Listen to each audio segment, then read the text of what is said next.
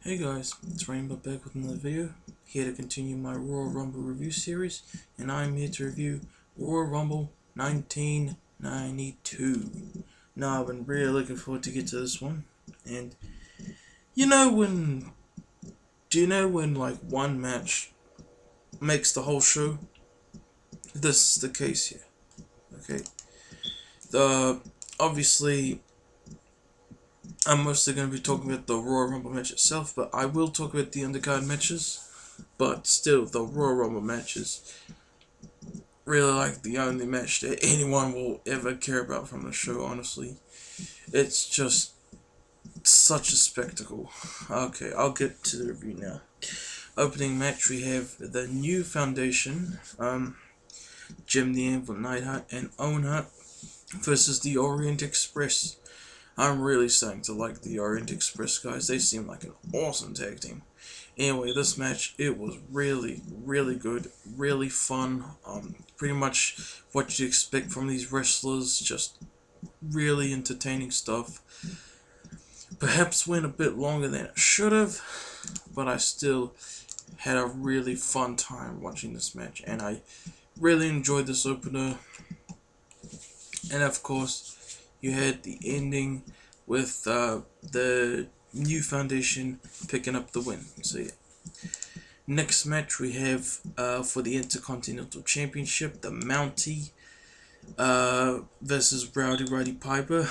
Now this match, I'm just gonna crash course through this match. This match wasn't anything too special, but it was a great moment to see Roddy Piper win the IC title. And that is the only thing people remember from this match.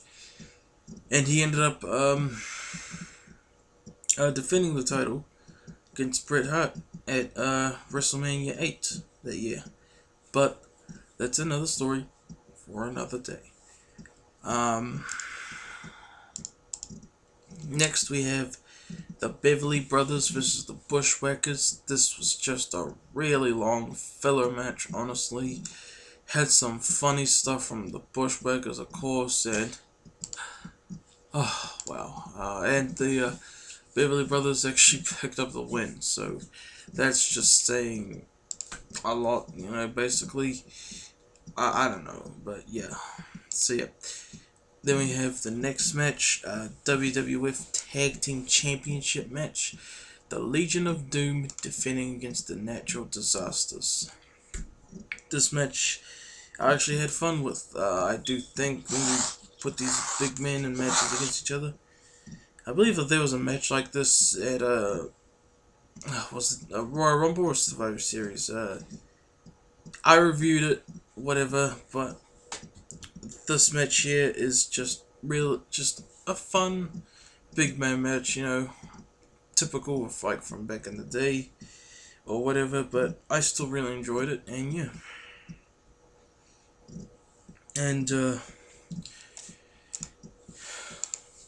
of course you had the Natural Disasters picking up the win by count out. So yeah, that was a shame.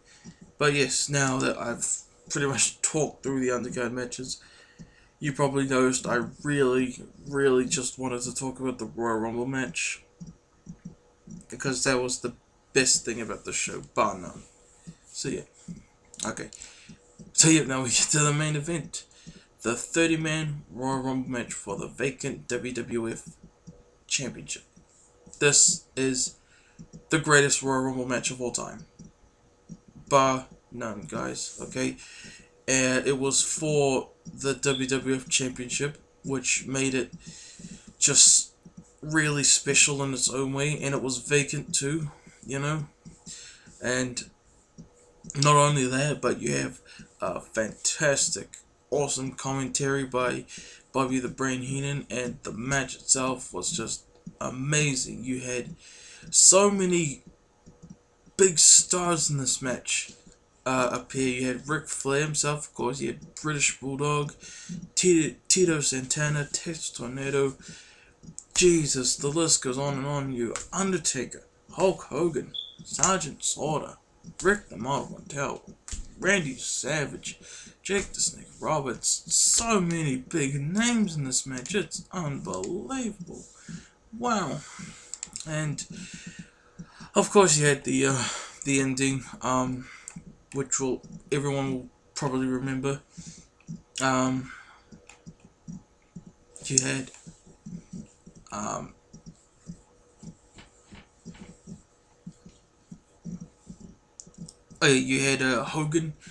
Hulk Hogan get eliminated by Psycho Sid. Then Hulk Hogan got butthurt, and he decided to grab Sid to pull him down over the top rope to let Ric Flair get the win. So I never really liked that part, honestly. It's a bit unfair for like a good guy wrestler like Hulk Hogan especially, so I never really liked that, honestly. But Ric Flair winning the title, probably one of the best Royal Rumble performances ever. He came in at number 3, so yeah. Anyway, so yep, that was my review of 1992 Royal Rumble, guys. I hope you enjoyed. Please like, comment, subscribe if you haven't already. I'm Bud, and I'll see you for my review of Royal Rumble 1993.